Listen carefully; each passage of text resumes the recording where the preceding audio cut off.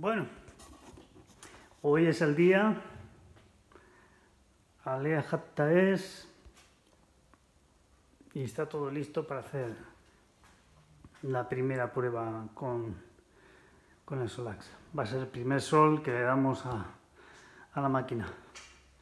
Aquí está toda la parte de paneles ya conectada, todo el cableado, intentando separar bien lo que es la parte de alterna, de lo que es la parte de continua, y por aquí entran los paneles.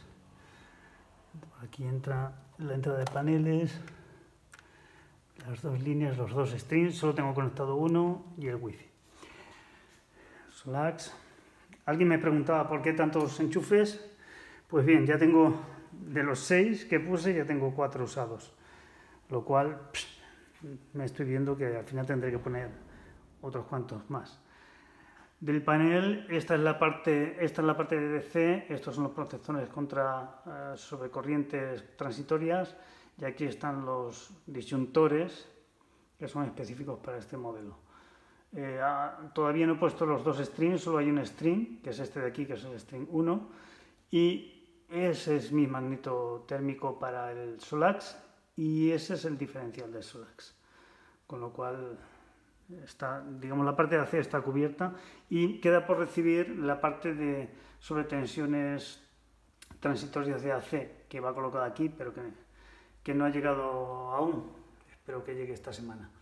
Pero vamos, eso, colocarlo son 2 minutos. Bueno, pues vamos a proceder con el encendido. A ver si suerte y no salta nada. Encendemos el SOLAX.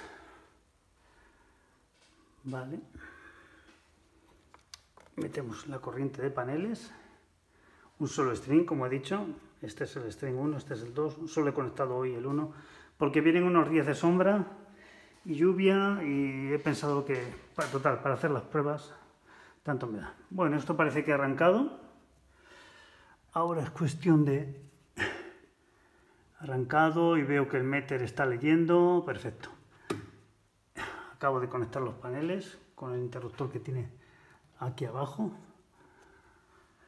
Y tarda un poquito porque tiene que hacer un chequeo interno, según tengo entendido. No es precisamente una máquina rápida encendiendo.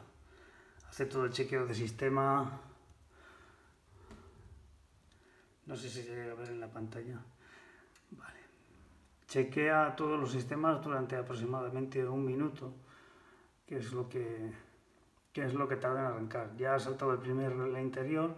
Como veis, estoy consumiendo 2095 vatios ahora mismo de red, y a ver qué produce esto en paneles, porque me preocupa mucho el tema de las sombras y todo esto, y es el motivo por el cual había puesto 2 strings, o mi plan es poner 2 strings, porque uno de ellos realmente tiene sombra, y esto es un poco preocupante, porque el SOLAX, las sombras le afectan mucho al ir en serie. El que tenía azul, la verdad es que respondía bastante bien, y las sombras no le afectaban tanto, pero vamos a ver este. Quedan 8 segundos, 7 para el inicio, 4, 3, 2, 1. Ahí ha sonado el relé. Están conectándose todos los sistemas.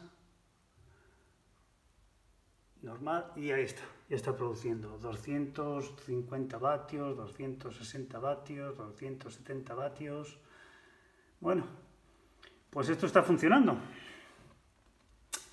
Ahora será cuestión de ir comprobando eficacia. La verdad es que son poquitos vatios para 12 paneles. Esperaba un poquito más.